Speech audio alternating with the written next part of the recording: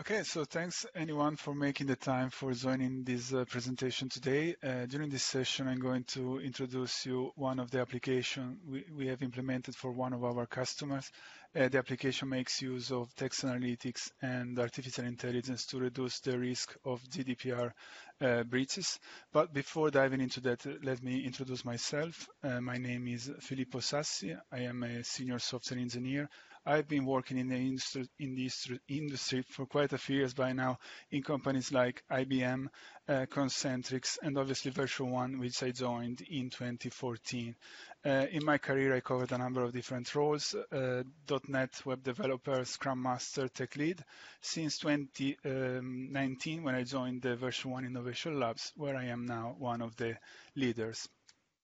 Version1 is an IT consultancy firm driving customer success through over 20 years of market leadership and innovation in IT services.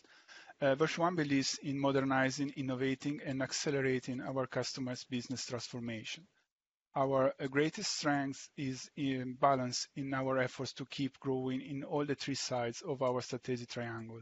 The first side is customer success, so making a real difference through long-term outcome-focused relationships. Then empowered people, selecting, empowering, and trusting people who are wired to deliver customer success. And the third side is strong organization, so a high-performing, financially strong organization of the highest integrity.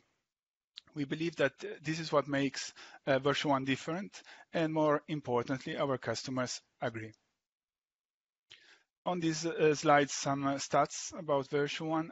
The interesting thing, I suppose, is the quick growing rate on some of the figures. I'm not going to lie to you, to create this deck, I reused some of the slides from a previous presentation we ran in October 2020.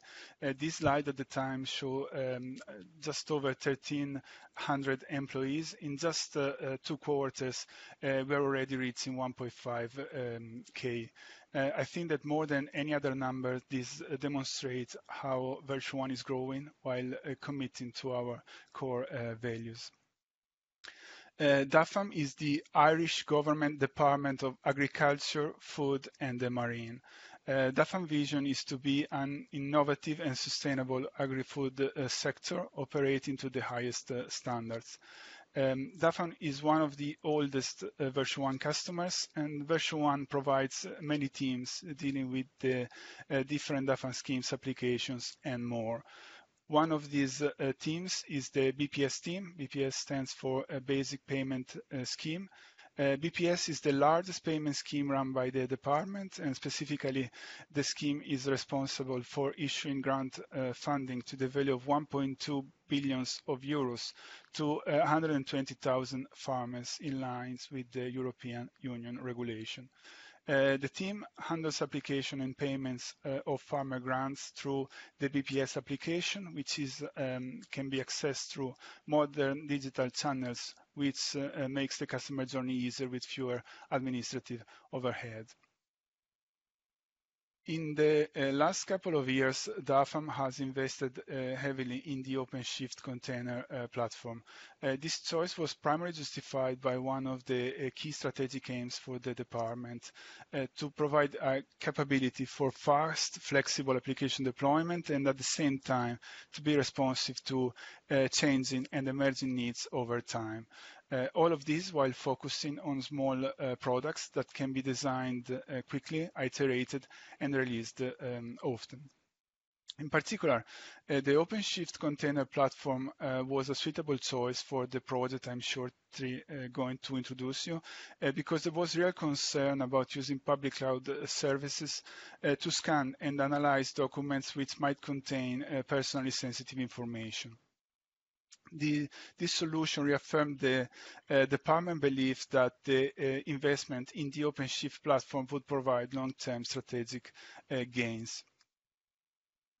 In line with the public service ICT strategy, DAFAM is focused on digital transformation, including both front-end and back-office transformation to deliver services for citizens, businesses, and the government.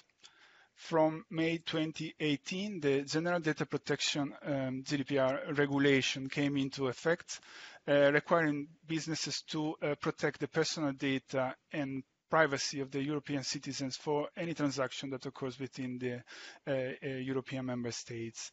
In line with these requirements, with this regulation, one of the DAFAN priority for transformation was to protect the personal data for not only the DAFAN customers, but also for the customers of the public service as a whole. And in particular, we consider the following use case. To receive grant payments, the farmers must upload various documentation through the department website. These documents often contain personally sensitive information which might not be indicated by the user.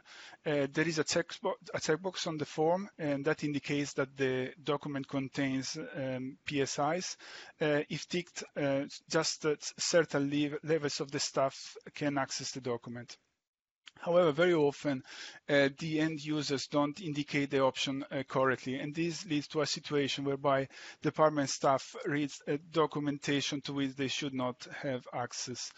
Another challenge occurs when agents acting on behalf of the user sometimes upload their own documentation, and these lead to approximately 60 major GDPR breaches every year.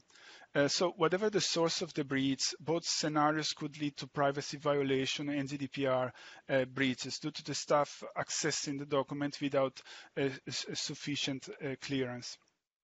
These breaches require significant effort to address, and they are obviously taken very seriously by DAFAN. The department wanted to understand how technology could be applied to assist, and to answer this question, DAFAN Version1 on-site team contacted the Version1 Innovation Labs. The labs are a value-added service that Version1 provides to its customers to explore disruptive technologies. A couple of points to note here. So it's Version1 customers. That means that whatever we do it for the clients which are already within the Version1 customers base. And for them, we are a value-added service. So we are free of charge. That doesn't mean though we are free of cost. Indeed, we are expecting to use their data. We're expecting to use their resources. This will have particularly an impact on cost if we decided to go cloud. We are expecting to interview their employees to better list their requirements. We're expecting them to test the POV. And finally, we're expecting at least one person from the customer side to play the role of the product owner and to actively collaborate with us almost on a day-to-day basis to implement a proof of value. The proof of value is the same thing of a proof of concept, basically a fully working prototype. We just applied the semantic switch to highlight that what we do actually bring values into the customers' businesses. So far, we have implemented at least one POV in all the technological areas shown on the slide, the only exception being the IoT. Some of those POVs were quite cool. I remember one of the first one I worked at when I joined the lab was proof of value for a virtual reality application using Oculus Quest headset. For the same customer, we immediately implemented another POV, this time using augmented reality on an Android tablet, just to show them the different experiences. Both the POVs were very well accepted, received by the customers, but we understood that to push this forward, to move this into production, and to provide the client with the wow factor they were looking for, we simply didn't have the right capabilities within the company. That's because these technologies are quite niche, and they require very advanced graphical skills, especially 3D graphical skills, which are almost those required in the gaming industry. So from 2020, we decided instead to focus on those technological domains where A, we got plenty of expertise within the company, and B, where we think that our customers would have benefited the most. And those domains are machine learning, artificial intelligence, and robotic process automation. The innovation engagement process with DAFAN was exactly the same standard approach that any Version1 customer faces when engaging with the labs. The process is the following. It always starts from ideation. So we are constantly talking with our customers to understand if they are facing business problems which are not solvable by standard day-to-day technology. When we identify one of those problems, we start researching. So we look for academical or industrial resources. We run brainstorming and design thinking sessions until we found a technology that could help solving the problem at hand. And when we identify such a technology, we start experimenting with it. When we're happy enough, when we think we have found a potential solution, we formalize it into an innovation canvas. The canvas acts like a contract between us and the customer, and the document contains information such as the problem we are trying to solve, the proposed solution, the people who will make the development team, a timeline, and the metrics that will be used at the end of the project to determine its success. When all of this is agreed and the canvas is signed, we start with the actual implementation.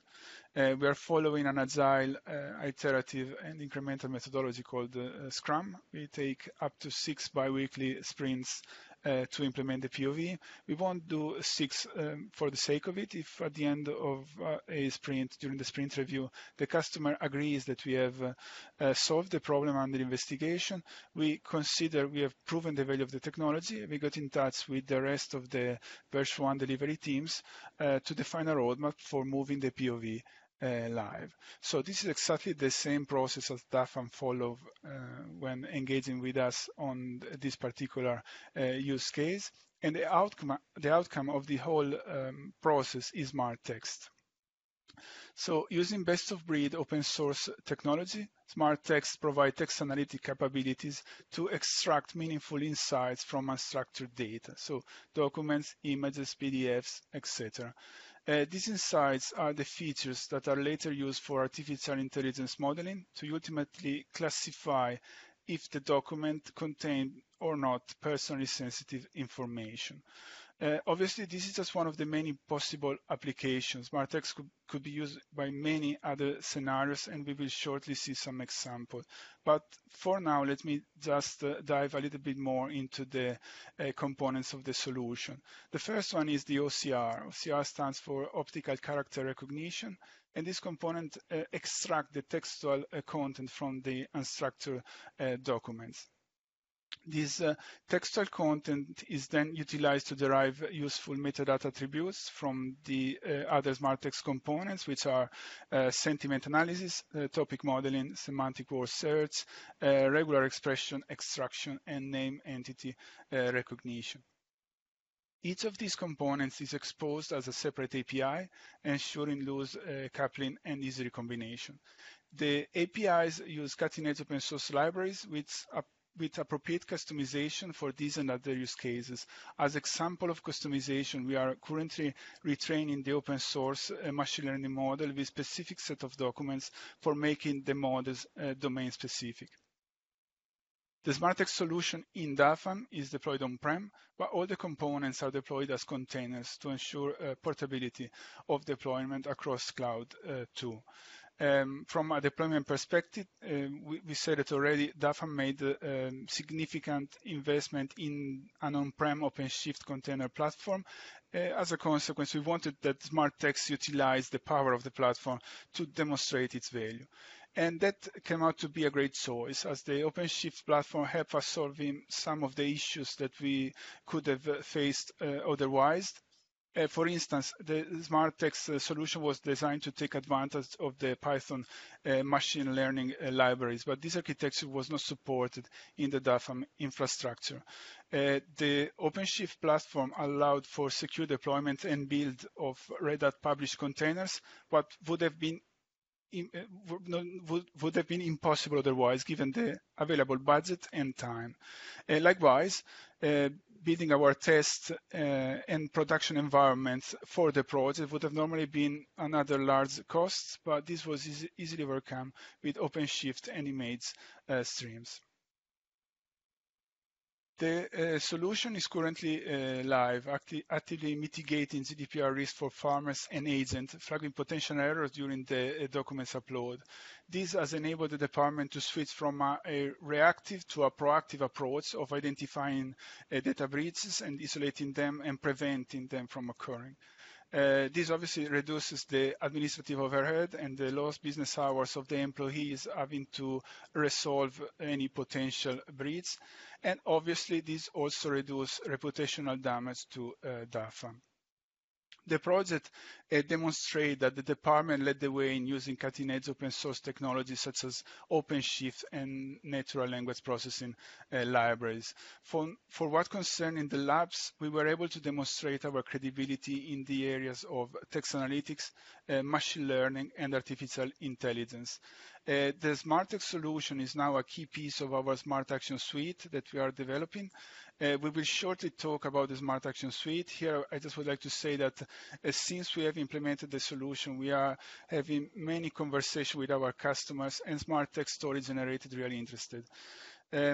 We immediately understood that creating an ability to extract valuable insights and metadata from a structured document, being them forms, handwritten letters, images of documents, whatever, would be hugely valuable behind the initial use case.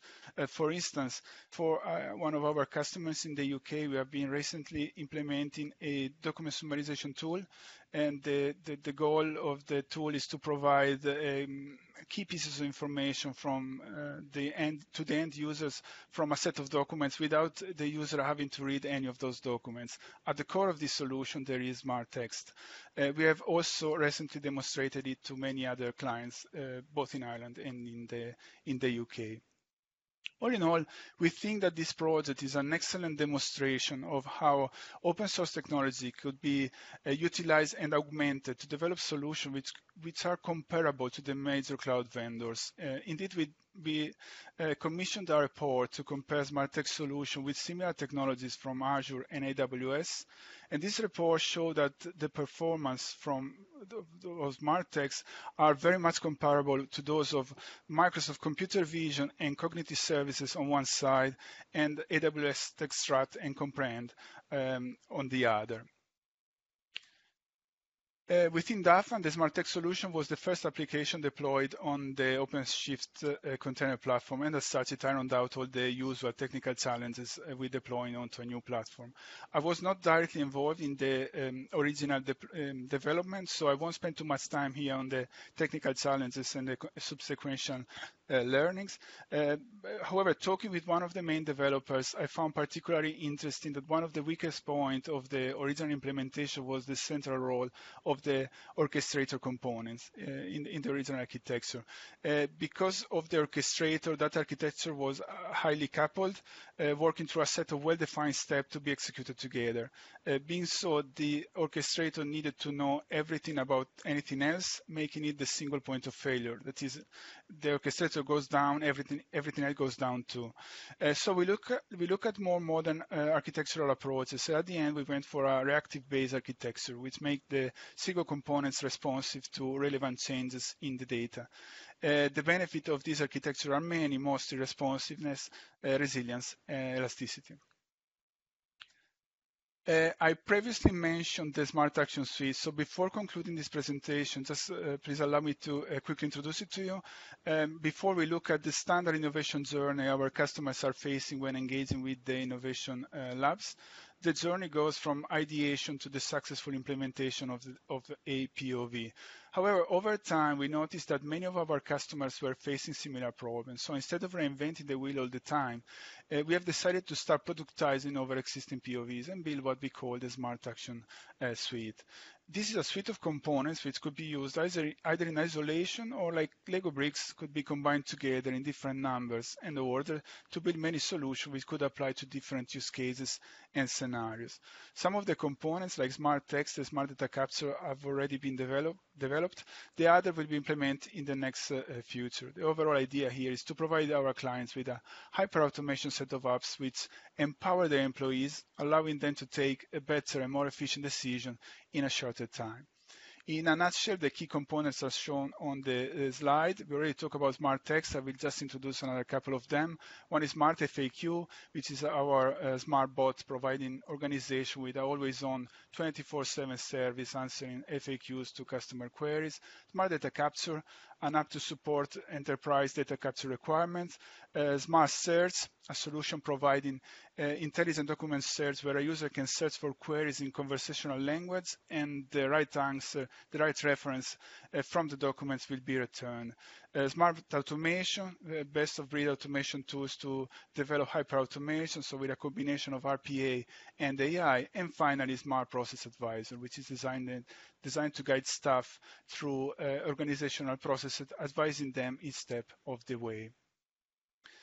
And that was all I wanted to share with you today. I hope you find it interesting. Thank you very much for your attention. If you have any question, you can enter it in the chat below.